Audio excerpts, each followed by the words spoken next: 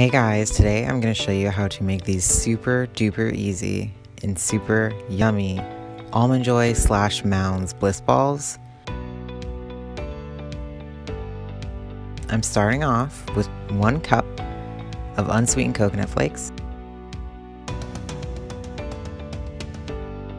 half a cup of almonds, mine are sliced. I pitted and added 6 dates,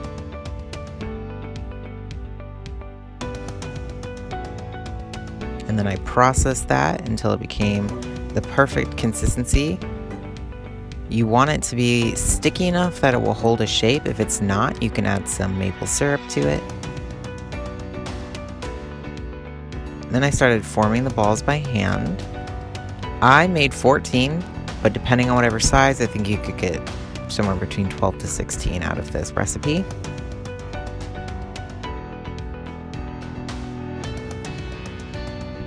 Then in a separate container, I added 1 tablespoon of cacao powder with 2 tablespoons of maple syrup. Mix that together really well. And then one at a time, I just dropped one of the balls into the chocolate, coated it thoroughly, and put it back in the container. This was able to pretty much perfectly cover all 14.